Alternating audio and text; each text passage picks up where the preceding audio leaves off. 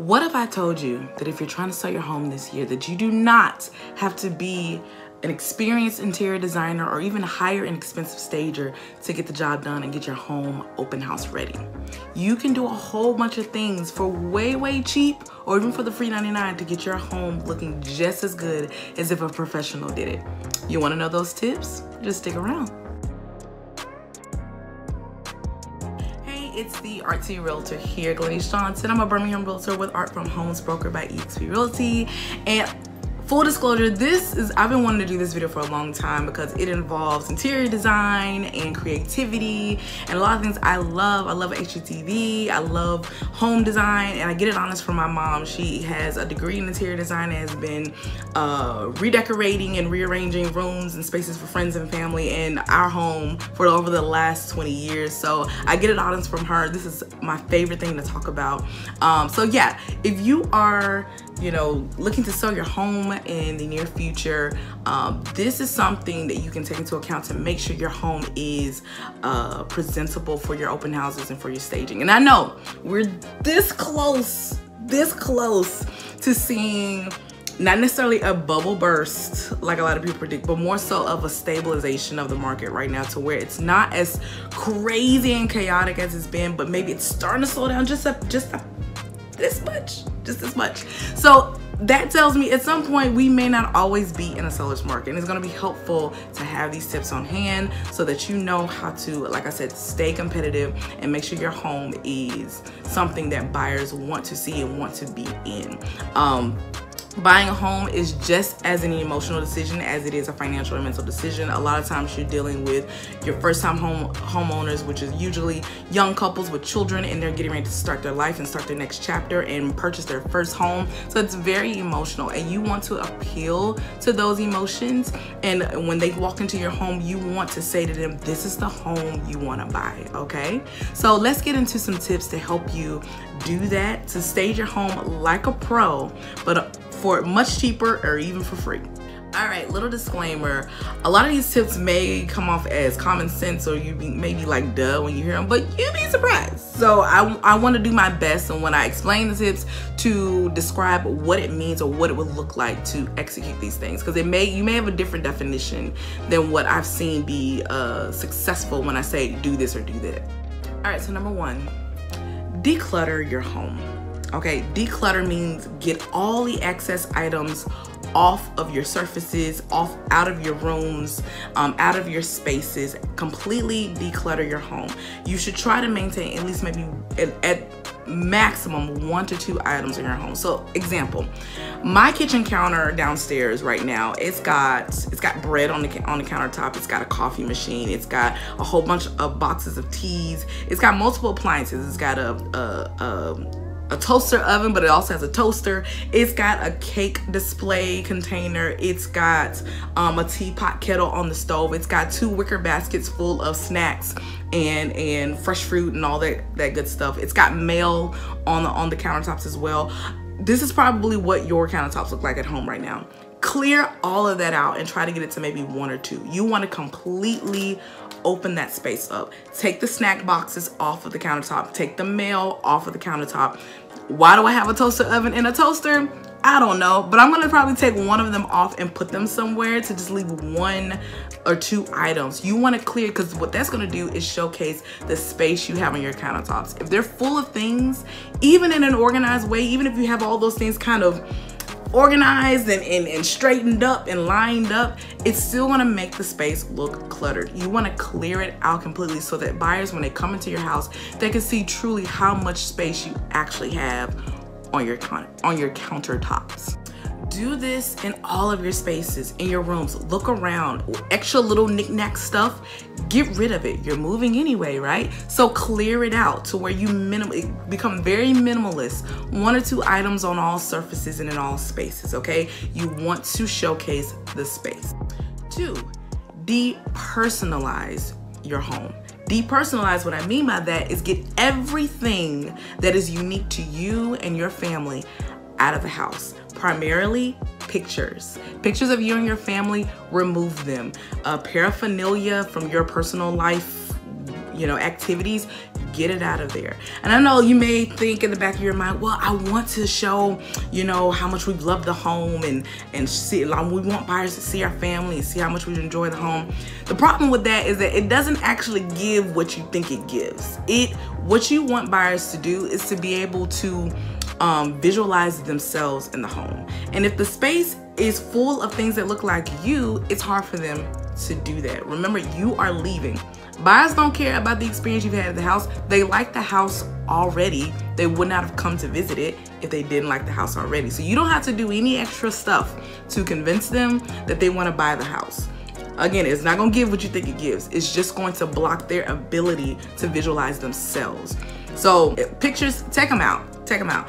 Maybe have some, you know, if you got paintings in your house, yeah, sure, keep that. Keep vases and keep, you know, cool, you know, a coffee table, you know, decorations. Sure, keep it minimal, but sure, keep it there, but depersonalize. You get my point. Remove the personal item, the personal display things that are unique to you as an individual. Kind of take them out. You want to neutralize the space so that buyers come in, no matter their walk of life, they can see themselves in your home.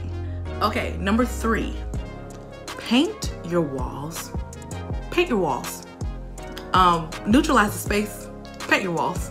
If you've lived in the house for a little bit of time, you got kids, you probably did something like my parents did and got real creative with your kids' space. If baby girl's got a whole pink room full of fuzzy princess, you know, stuff, and baby boy's got a, you know, blue greenish room with race cars and what have you, you got to paint those rooms and neutralize the space so that, again, just like with depersonalizing, because it's a depersonalizing tip, when buyers come in, they can make those rooms whatever they want to be, instead of being kind of honed in on this being a little girl's room or a little boy's room. They can see it as an office space. They can see it as their mother-in-law's suite. They can see it as whatever they want to see it as, because you have neutralized the space and painted it a neutral color, white, tan, whatever you want it to be, a neutral color all throughout the house for consistency.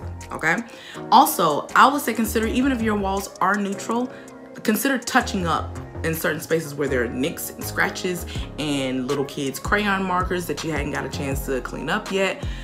Touch up your space and give it a fresh coat of paint. Now, if it's already neutral, you may not have to paint the entire space, because that can be expensive if you need to get the paint for that job, but give your walls a clean, fresh look and neutralize them so that, again, buyers that come in, they can see their home and see the potential that they can put into the home if they decide to purchase it. Number 4, organize and clear out your closet spaces. Now, you know, just like I know, if you're looking for a home, that's one of the crucial things people are looking for. How much storage space do I have? Especially in those master bedrooms and those closets that are going to be a shared space between spouses.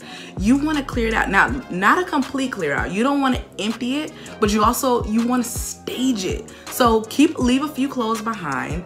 Organize them in a way so where the space looks clean, and you can kind of show off how much space is actually in the closet. You're moving out anyway, so go ahead and pack up. Maybe if it's summertime and you're selling, go ahead and take your winter clothes out, pack them up and put them somewhere, so you just have your summer clothes or a few clothes that you can, you know, kind of change in and out of throughout this time frame where you're going to have it staging, open house, showing time ready, right? So you want to show the functionality of the closet space, but you also want to make it clear and spacious enough so that, again, buyers can see what they're working with in that space. And the less stuff you have in there, the bigger it's going to look. Number 5, and here's a tip that I feel like a lot of people don't actually think about, and it's to do a deep clean of your home. Deep clean meaning full on scrub, getting crevices, clean baseboards, you know, get a lot of dust, all that good stuff. Do a deep clean, especially in case when you have animals in the house, because animals can stink. Humans can stink. Humans are gross, okay? And we live in these houses for years, and like the Febreze commercials say, they are valid. You sometimes become nose blind to the smell, the signature smell of your home, okay? So when you do the deep clean, get some Clorox in there and clean it up, okay? Clean your home, then add candles and, you know, freshener plugins. Do not underestimate the power of aromatherapy, because I'm gonna tell you one way to completely have the opposite effect is to have the opposite thing. Funk therapy, okay? Quick story time.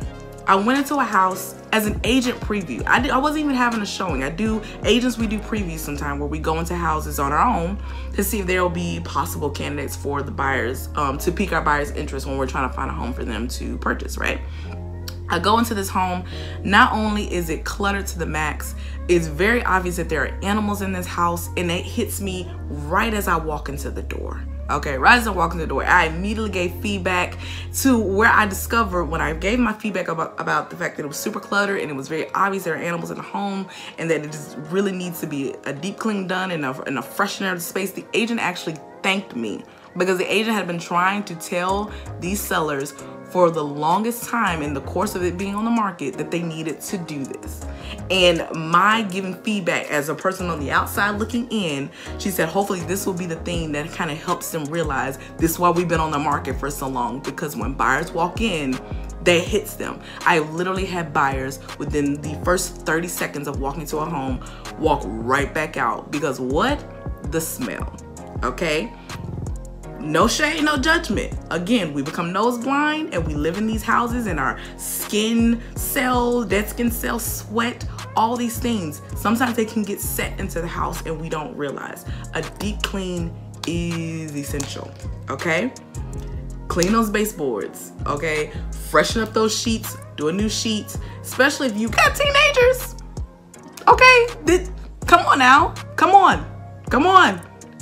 Those little buggers, they stink. Okay, so their rooms in particular, definitely clean those out, okay? Freshen up the space because, like I said, aromatherapy is very powerful and scent gives a lasting memory.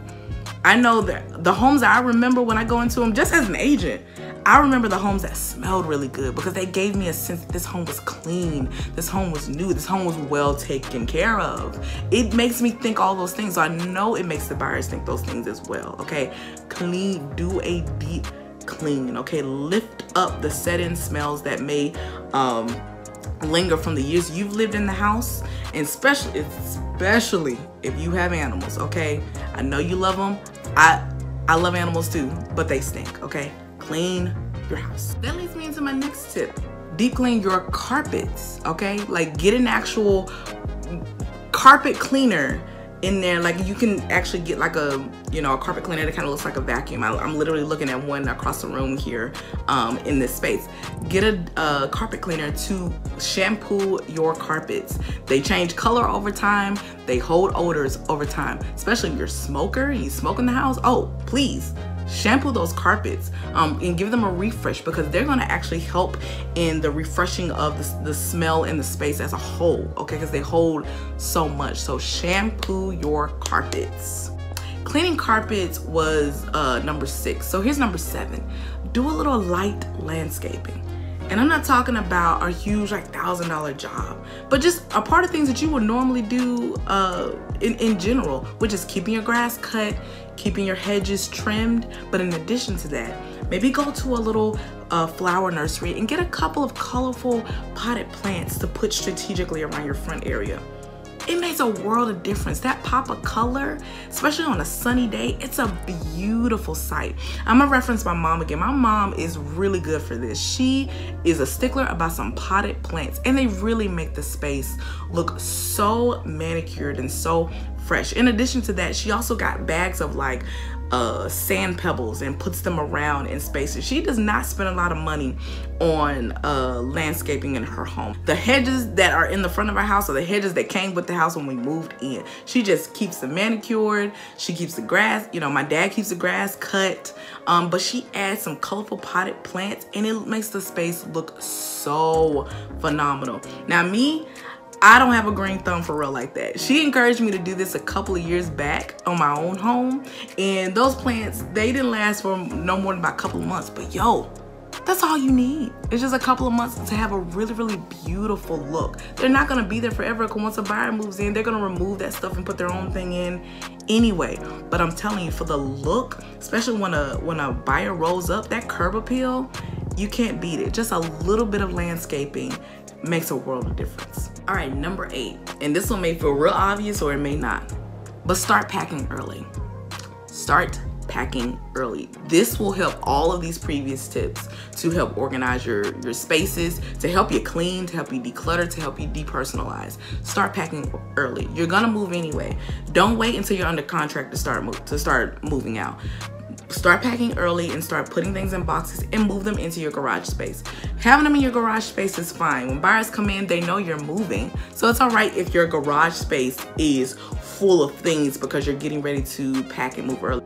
And if you don't have a garage space, consider friends or family and in-laws or parents that may have a little extra space for you to hold it there for the time being. Remember, if you got a good agent, their goal is to get your house sold as quickly as possible for the most amount of money, okay? So just to hold you over for either, hopefully, having it presentable for that first maybe week or 2 of showings, if you ain't got multiple offers on day 1, but for that time being, for showings and for open houses, having someone to kind of hold that stuff there until you're able to get under contract, or hear me out, for that time being, maybe renting a storage unit to hold it there. It's not, the goal is for it to not be there for long, but just until you can, give your good first impressions for these buyers that come in and look at your home and consider putting in an offer. But just clear them out of the living spaces that you really want your buyers to come in and see their potential for living there. Start packing early. Check out last week's video that I did on pricing your home correctly, okay? Because all this stuff, all these efforts and staging is cute, but it don't mean nothing if your house is overpriced. You will be a very cute house that sits on the market. It can definitely still happen in this seller's market right now. You definitely do not want to make all these efforts be in vain. So check that out on how to be strategic about your pricing so that all of this effort only maximizes that to get you to a closing as quickly as possible, okay? All of my contact information is in my description box as usual. If you have any questions, I am happy to answer them. But that is all I have for today. Much love, take care, and I will talk to you later.